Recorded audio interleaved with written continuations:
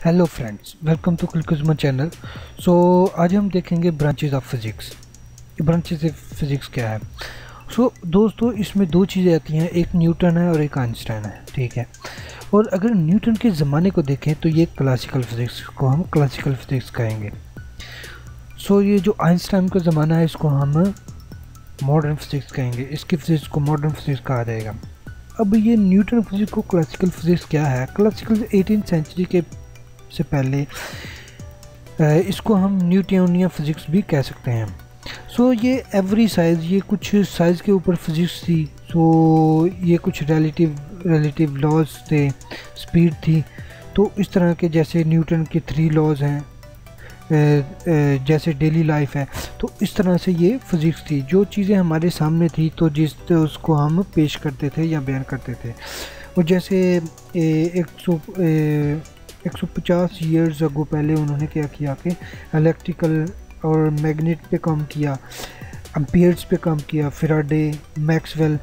इस तरह से ये फिज़िक्स थी जो कि नॉर्मल चीज़ों के ऊपर हम उसके ऊपर स्टडी करते थे। तो इसको हम क्लासिकल फिज़िक्स कहते हैं। तो मॉडर्न फिज़िक्स क्या है? जो कि हमें बहुत ही ज़्यादा स्मॉलेस्ट पार्ट पे भी हमें स्टडी करने की, जिस पे हम स्टडी कर सकते हैं।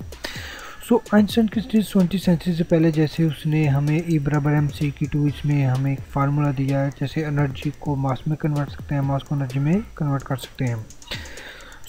इस तरह ये एक मॉडर्न फिज़िक्स कहलाएगी। जैसे हम 1905 में Einstein said light is a wave, जो कि एक पैकेट ऑफ एनर्जी की ये किस्म है, ठीक है। तो 20th सेंचुरी में modern physics very small object study, हम बहुत ही स्मॉल ऑब्जेक्ट की स्टडी कर सकते थे, like nearly equal to speed of light. जैसे हमने प्लैनेट्स को देखा और फिर बहुत ज़्यादा दूर गैलेक्सीज को देखा। तो ये सारा कुछ एक मॉडर्न फिज़िक्स में है। जब हमने मॉडर्न फिज़िक्स को इस्तेमाल करते हुए अपनी ऑब्जर्वेशन एक्सपेरिमेंट को एक्सटेंड किया, तो इस तरह हमने माइक्रोस्कोप बनाए और बैक्टीरिया की स्टडी की, जिसको हम आँख से नहीं देख सकते। और इस तरह हमने बहुत स्मॉल ऑब्जेक्ट की स्टडी कर सकते हैं। तो फ्रेंड्स, ये एक मॉडर्न फिज़िक्स है। तो सेकंड जो सेकंड चीज़ है वो है थ्योरी ऑफ रिलेटिविटी। जब आइंस्टाइन ने थ्योरी ऑफ रिलेटिविटी पेश की E=mc², तो उसके बाद उसने जो उससे पहले according to Newton before 20th century, उसने कहा कि आपकी जो चीज़ मूवमेंट में है वो एब्सोल्यूट है। अगर कोई चीज़ रुकी हुई है तो वो रुकी हुई है, अगर मोशन में है तो मोशन में रहेगी। और टाइम को भी वो एब्सोल्यूट कहा जा रहा था।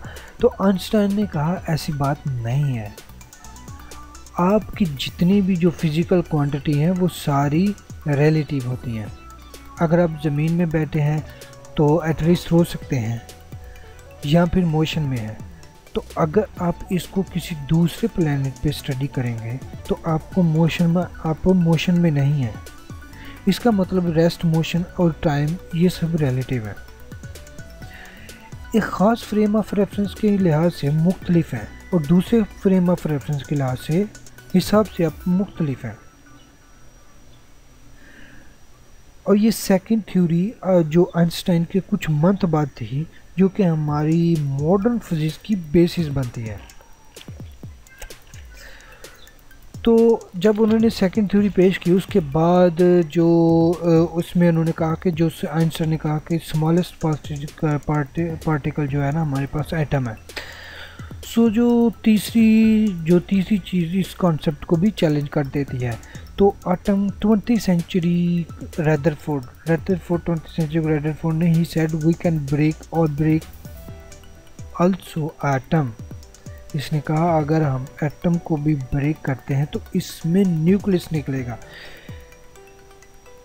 उसने कहा कि ये एक स्मॉलेस्ट पार्टिकल नहीं है। मॉडर्न फिजिक्स में जब आइंस्टाइन की फिजिक्स थी, उसने कहा कि स्मॉलेस्ट पार्टिकल हमारा जो है एटम है। तो फिर जब ये रदरफोर्ड आया तो फिर इसी ने कहा कि हम इसको भी, एटम को भी हम ब्रेक कर सकते हैं। तो उसके बाद उसने ये इस चीज़ को कहा कि अगर हम एटम को ब्रेक करते हैं, इसके अंदर एक न्यूक्लियस है जिसके अंदर प्रोटॉन और न्यूट्रॉन और इलेक्ट्रॉन है। अभी इनके भी ब्रेक डाउन हो चुकी है। इससे जाहिर होता है कि मॉडर्न फिजिक्स से स्मॉलेस्ट पार्टिकल भी स्टडी की है, हमने स्मॉलेस्ट पार्टिकल को भी स्टडी किया। तो रदरफोर्ड के इस वर्क को जो स्टैंड करने वाले थे वो बहुत थे, डी ब्रोगले थे। तो इस तरह हाँ, हम जो है ना अब स्मॉलेस्ट पार्टिकल की भी आसानी से स्टडी कर सकें। इसके बाद जो मॉडर्न फिजिक्स में ब्रांचेस, बहुत सी ब्रांचेस बनी, जैसे एस्ट्रो फिजिक्स थी, एटॉमिक फिजिक्स थी, प्लाज्मा फिजिक्स थी, solid state physics, nuclear physics और ऑप्टिकल फिजिक्स। सो इस तरह बहुत सी फिजिक्स थी। तो आज हमने पिछली वीडियो में हमने ये देखा था कि मतलब ये किस तरह से होती है, मतलब हमारी जो ब्रांचेस कैसे बाहर निकली, फिर क्लासिकल फिजिक्स क्या, फिर मॉडर्न फिजिक्स कैसे निकली, और वो उसकी हमने थोड़ी सी पहचान देखी थी। तो उसके बाद हमने ये सारे एटम वगैरह को देखा था। तो आज हम ये देखेंगे कि क्लासिकल फिजिक्स में कौन सी ब्रांचेज है और मॉडर्न फिजिक्स में आखिर कौन सी ब्रांचेज है, तो इनकी जांच कैसे की जाती है। तो ये बहुत ही आसान है। तो इसमें क्लासिकल फिजिक्स क्या है, इसमें पहली हमारी आती है मैकेनिक्स आती है। तो इसमें मैकेनिक्स आती है, हीट एंड थर्मोडायनामिक्स आती है, इसमें हमारी साउंड आती है, लाइट आती है, और हमारी आती है इलेक्ट्रिकल एंड मैग्नेटिज्म आती है। ठीक है, तो हमारे अब हम ये देखते हैं कि मैकेनिक्स क्या है। अब इसमें क्लासिकल फिजिक्स में ये ब्रांचेज हैं हमारे पास। तो मैकेनिक्स क्या है, मैकेनिक्स में हम क्या करेंगे कि एक्सप्लेन करेंगे हम मोशन को। तो मोशन को देखेंगे, अगर कोई भी मोशन हो रहा है तो फिर उसके रीज़न को देखेंगे, फिर उसका इफेक्ट देखेंगे। अगर फ़र्ज़ करें एक फुटबॉल को हिट होती है तो वो एक मोशन है, ठीक है। उसके बाद हम उसके ऊपर सर्च करेंगे, अगर इसको किस वजह से हिट हुई और फिर ये किस तरफ जाएगा, किस वजह से ये सारा कुछ मोशन, उसके इफेक्ट क्या होंगे। तो ये सारे हम मैकेनिक्स है। उसके बाद हम हीट एंड थर्मोडायनामिक्स को देखेंगे। तो उसकी हीट क्या है, हीट है जी कंपोजिशन। हीट की कंपोजिशन को देखा जाएगा इसमें, मतलब ये किस तरह से ये गर्म है और किस तरह से ये जो है ना सारा कुछ हम हीट के बारे में देखेंगे। उसके बाद हम थर्मोडायनामिक्स ये भी हीट की ही, ये हीट में ही है। तो हीट में है ये, इसकी हीट और एनर्जी को हम जब कन्वर्ट किसी दूसरे फॉर्म में करते हैं। तो आपने अपने टाइटैनिक की मूवी देखी होगी, उसमें क्या होता है कि एक जहाज़ में जो उसको चलाते हैं टाइटैनिक को, तो उसमें चारकोल जलाकर उसकी एनर्जी पैदा करते हैं। तो इस तरह उसकी एनर्जी पैदा करके उसको हम दूसरी फॉर्म में, मैकेनिकल फॉर्म में कन्वर्ट करते हैं। उसके बाद हम देखेंगे साउंड। अब ये साउंड जो है, ये साउंड भी हम इसकी प्रॉपर्टीज़ को देखेंगे। ये जैसे मैं बोल रहा हूँ आप तक आवाज़ पहुँच रही है, तो इसकी सारी सारी प्रॉपर्टी हम देखेंगे, ये साउंड की होगी। तो ये भी क्लासिकल फिजिक्स की। और लाइट को देखेंगे, अगर हम if we are study light in particle that is a classical physics. अगर हम सिर्फ पार्टिकल की स्टडी करते हैं तो फ़र्ज़ करें कि मतलब इसकी स्पीड कितनी, इसकी लाइट की स्पीड कितनी है। तो इस तरह से हम अगर कुछ स्टडी करते हैं लाइट में, तो वो हमारी क्लासिकल फिजिक्स होगी लाइट में।